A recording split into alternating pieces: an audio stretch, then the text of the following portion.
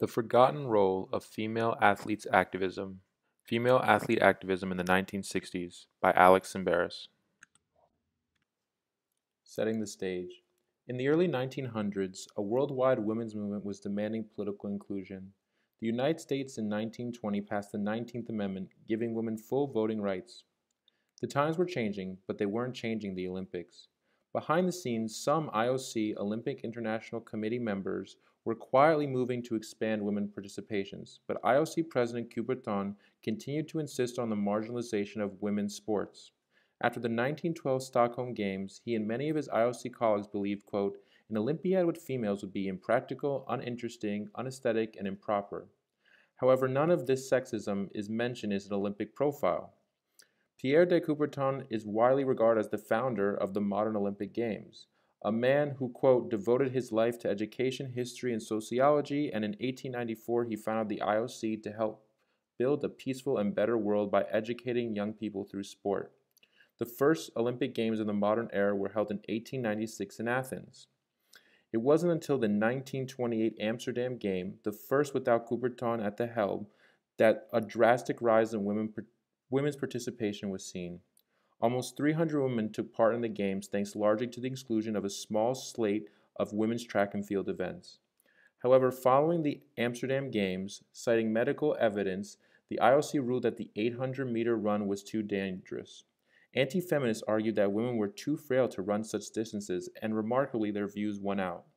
Women were not allowed to compete in the 800-meter run until the 1960 Olympic Games, a historic Olympics discussed later on in the presentation. To challenge IOC sexism, women and their allies organized an alternative games, a vital yet largely forgotten act of political dissent. Everywhere women looked, the Olympic cards were stacked against them. The IOC, as led by Coubertin, opposed women's full participation, as the minutes of their general body meeting in 1914 clearly state, quote, no women to participate in track and field, but as before, allowed to participate in fencing and swimming. Discrimination was baked into the master plans. That was before Alice Millant, a French athlete and activist whose bold actions created a clear path for women's participation in the game.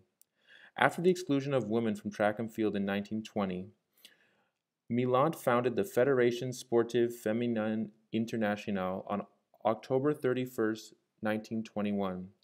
At the first FSFI meeting, the group voted to establish the Women's Olympics as an alternative to the male-centric games.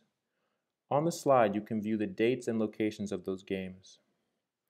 Before the 1960s, the United States was in a period of conformity during the 50s, where both men and women observed strict gender roles and complied with society's expectations.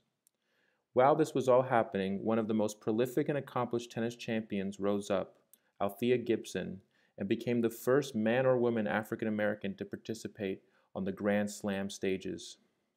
More information about women's games can be found in the book Power Games, A Political History of the Olympics. Setting the stage. Althea Gibson. Harlem raised Althea Gibson won 11 majors in 3 years from 1956 to 1958. She integrated two sports, tennis and golf, during an era of strict racial segregation in the United States. She is our Jackie Robinson, says tennis legend Billie Jean King.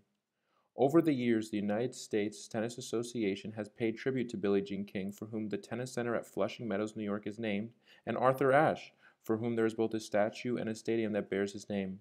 Virtually nothing has been done on the grounds to honor Gibson's legacy. The 1956 French Open Championship saw her become the first man or woman African American to win a Grand Slam title. In 1957, she won the women's single at Wimbledon, marking yet another first.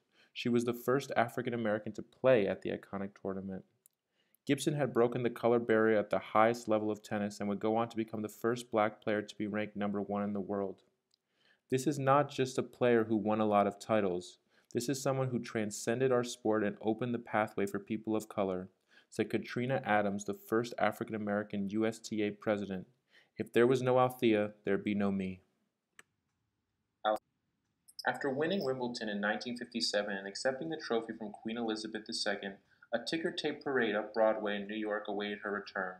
Gibson also appeared on the covers of Sports Illustrated and Time that year, the first black woman to do so.